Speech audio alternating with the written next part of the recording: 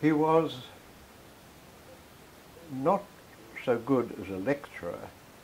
I mean, he was quite impressive in his way, but where he was really impressive was in the seminar.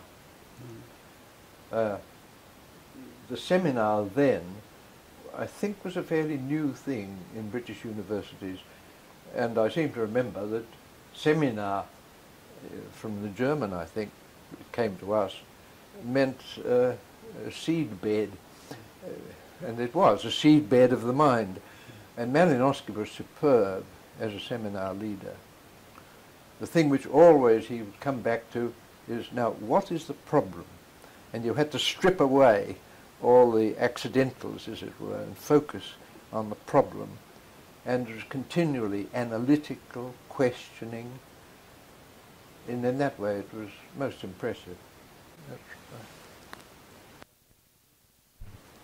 Malinowski undoubtedly was one of the really most powerful influences intellectually upon me at that time.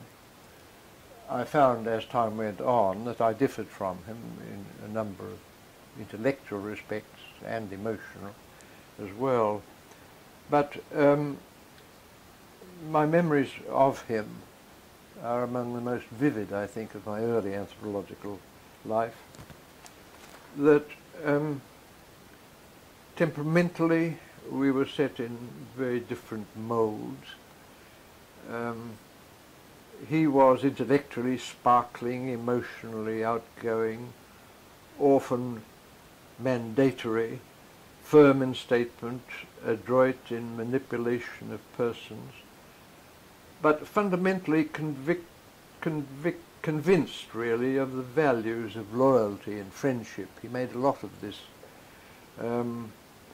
Far-reaching in his imaginings too, but always with a certain touch of melancholy, linked with his frequent bouts of migraine and threats of illness. In me, I think he found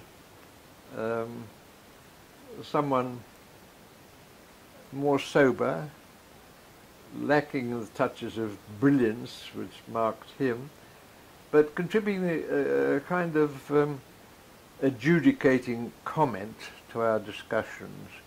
He said that on various occasions. More reserved in person, perhaps, less revealing, more tentative in generalizations, inhibited somewhat by what he called my Methodist background, which he made quite a bit. But he thought, I think, that I was reliable as a junior partner in intellectual achievements.